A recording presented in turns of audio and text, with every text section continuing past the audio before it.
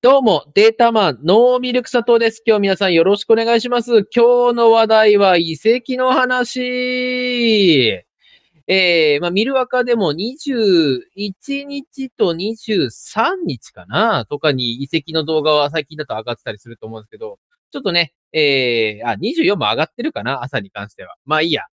何の話かわかんないけど。そっちでとりあえずあぶれた部分というかね、そっちでちょっと取り扱ってないよっていう部分の話をこっちで、いくつかやっていこうかなと思いますので、今日もね、メインな選手としては6名出てくる形なんですけれども、今どんな選手が出てくるのか、まあサムネ見りゃなんとなくわかんだろうっていうのもありますけど、今日も話していきたいと思いますので、考察できれば聞いていただけると嬉しいでございます。今日もどうぞよろしくお願いします。ってことで、チャンネル登録と高評価ボタン、どうぞよろしくお願いします。じゃあ、参りましょう。まず一人目。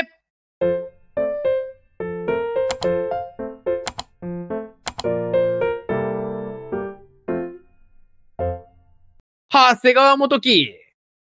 バンフォーレ甲府からアルビレックス新潟への移籍が決まりました。ということで、ここでお伝えしたいのは、本当に新潟のスタッフの皆さん、てかもうサポーターの皆さんに本当に言いたい。もう大拍手だと。もう甲府側からすれば、なんでだよ、佐藤っていうのはあるかもしれませんけど、とりあえずね、新潟のこの冬の移籍市場における立ち回り方がもう本当に素晴らしい。もうダン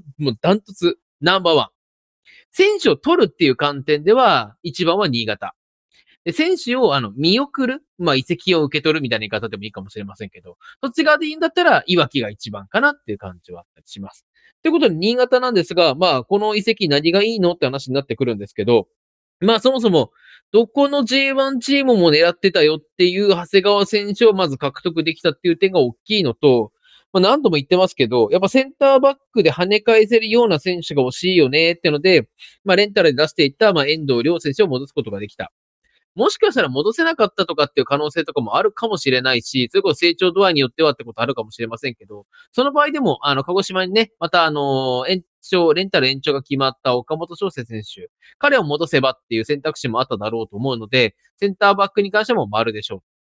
う。で、高高弘選手が FC 東京に抜けた穴の部分は宮本選手を取ることによって、しかも宮本遠藤ってやっぱいわきでやってますから、その連携性も保ったまま取れたってのはでかいし、その宮本選手はそのボランチの一角だけじゃなくて、アンカー、インサイドハーフ、サイドバック、またはスリーセンターの右みたいなこともできますから、そういうところを考えてもポリバレント性も丸っていうのはありますよ。で、今回の長谷川選手なんですが、トップスターであったとしても、例えばサイドに置いた上で、そこを攻撃力起点化させるみたいな使い方でもできるよってところがあります。なんでどっちかというと伊藤良太郎二代目みたいな感じでね、新潟の方々に思っていただければいいかなとは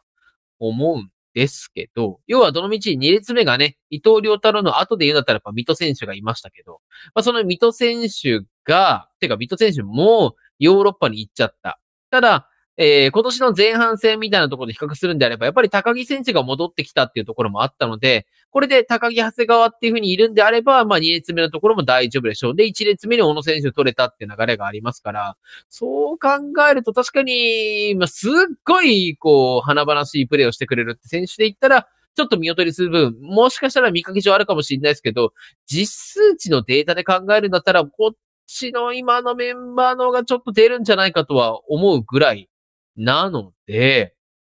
新潟は、それこそ今年の成績よりもちょっと上積みあるんじゃないのかなっていうところを思う感じではあったりします。あと、J リーグやっぱりね、最近、シーズン以降の話とか出ましたけど、ちょっと特殊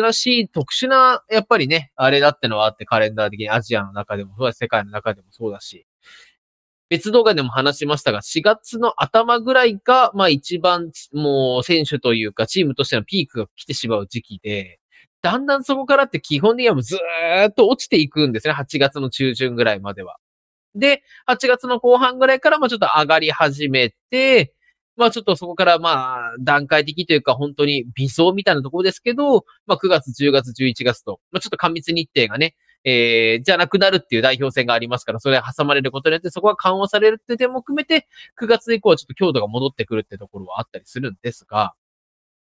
要は、その、前半戦っていうか、ほんと序盤戦ですよね。最初の5、6試合で得た勝ち点で大体もうその年の流れが決まってしまうってところがあるので、まあ、よほど怪我人とか出ただけは、出た時だけは別なんですけど、とはいえ、最初の方で決まっちゃうってところがあるので、最初のところまでである程度こう結果残せられる人をもう持ってきちゃっておくっていうのはすごく大事なことなんじゃないかなというふうに思ってたりします。もう長谷川選手であれば、それこそ J138 試合出られるんであれば、2桁得点、2桁アシスト間違いなしぐらいの選手でもあるので、本当ね、どこでどんな感じで出ていくかってことはまだわかりませんけど、まあ、起用法とかまだわかりませんけど、まあ、おそらくはトップ下じゃないかなと思いますので、彼の視野とかにちょっと注目して見ていただけると嬉しいなと思っております。そして続いて二人目でございます。二人目はジュビロ磐田から湘南への鈴木優斗選手でございます。この移籍は大きいなと思っていて、まあ両チームがどこまでそれこそ目標を掲げられるかってところはありますけど、やっぱりもう本当あくまで選手の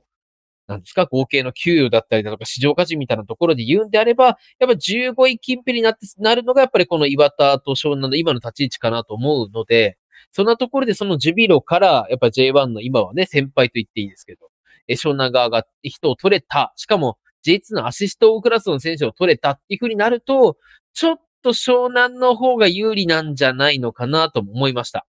しかもおそらくこの移籍って、畑選手とか石原選手がそれぞれセレッソとか浦和とかに行くんじゃないかって話も上がってるぐらいじゃない？そう考えると、じゃあ右の翼のところがちょっとどうしようってなるところに、まあ、一人でウィングバックでもサイドハーフでもサイドバックでもこなせるような人、しかも実はアシストの選手を取れたっていう風になったのは、湘南としてはライバルチームからいい人材引っこ抜けたってところはあったりするのかなっていう風に思っております。そして3人目と4人目、ちょっと有給関連の2人なので、ちょっと一気に行きたいなと。まあ、2人ともね、ちょっといわゆる J3 レベルの選手ではないなという方々ではあるんですけど、まずは柳貴弘選手です。これで岡山はダブル柳ということになりますけど、まあ、ミルアカでは通称コンクリ入ってる柳なんてもね、言わせていただいたりしてますけれども、岡山の元々いる柳安隆選手の方はやっぱり空中戦において抜群の成績を残せる選手になっていて、今回の柳貴弘選手の方は空中戦も、それこそサイドバックとしては超大型、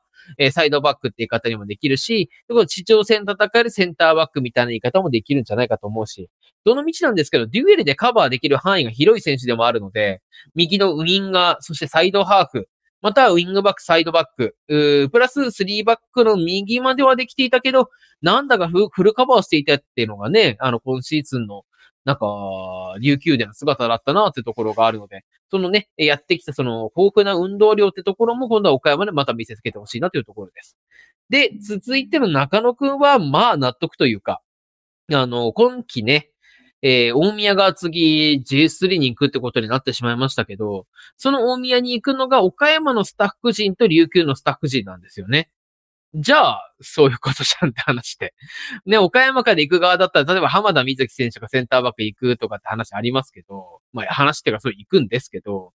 琉球側からで言ったら、まあ中野選手が、まあ木名さんとかと共に一緒に行くって感じになりましたね。J3 クラスのアタッカーではないよなっていうのもありますから、まあウィングの位置からだったらもうガンガンね、チャンスメイク仕掛けられそうってところはあると思うので、まあそのね、柳選手、中野選手が両方とも右でなんかコンビ組みそうな気はしますけども、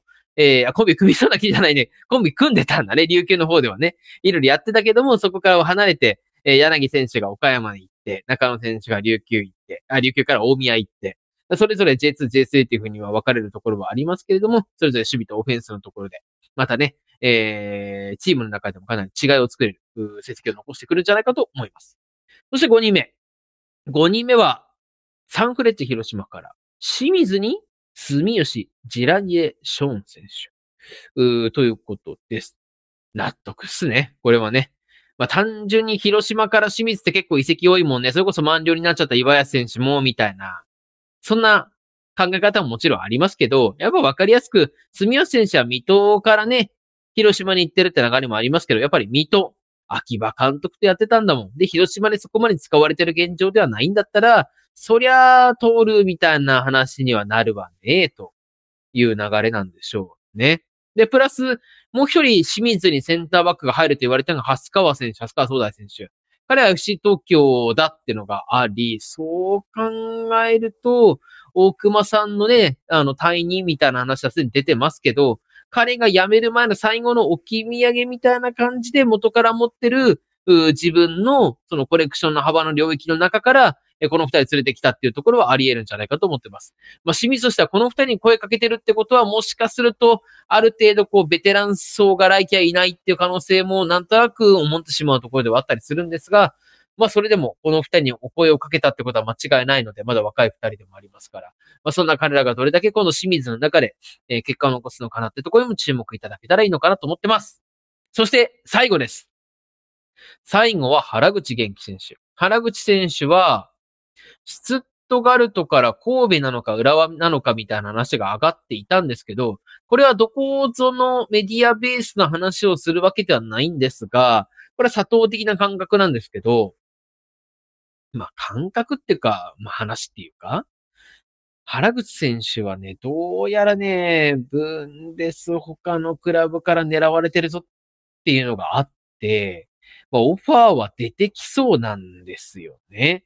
なんで、これは他の回でもちらっと言った時あると思いますけど、要は、こういう話って、例えば、この神戸と浦和からオファーが出てるとかっていうのが仮に本当だと全てするんであれば、まあ、12月末日までに、他にその回答がドイツ国内で得られないのであれば行きますみたいな感じになるのかなと思うんですよ。なんだけど、これはね、こんだけ最初の話が上がってから動かないってことは、そこシュミット選手とかもそうですけど、シュミット、室や原口あたりはそのまま何らかの形でどっかの行き先が決まったんだろうなっていうふうに思っててもらっていいと思います。なんで、やっぱ原口選手が来ないって分かったから神戸はもうね、井出口選手のレースに参加して、まあ速攻で取ったって流れでしょうし、浦和の方はちょっとクラブワールドカップがあったから、まあどう出てるかってことはあんまりね、推測できないところもあったりするんですけど、おそらくやりながらで誰かに指示出してたりとかすると思うんで、多分ね、どっちにも原口選手は帰ってこず、結局は、スットガルトから、まあ一部かな、それこそブレーメンとかかなと思いますけど、そのあたりに移籍して、もう一回出場機会を伺っていくみたいな感じになるんじゃないのかなというところでございます。ってことで、さっきのミルアカの方で扱うことのできていなかったちょっとチームだとか、あと話だとかってことをこちら側でまとめさせていただきました。ちなみにこれ動画出てるのは24日だと思いますけど、皆さんはいかがお過ごしでしょうか？もちろんね、ご家族で過ごされる、もしくは、愛する人と過ごされるパターンもあれば、全然一人だよっていう人もいろいろいると思いますけど、まあね、まあね、それぞれのクリスマスの過ごし方がありますから。まあそんなこと言ってどうすんだって話なんですけど。まあそんなところでも変わらずおそらく遺跡の話はまたポンポンと来てるんじゃないかと思いますので、また見るわか並びにこちらの動画の方で何かしらの形で情報を出していきたいなと思いますから、皆さんどうぞチャンネル登録して、お待ちいただけたら嬉しいなと思っております。ということで今日もありがとうございました。ミルク佐藤でした。またです。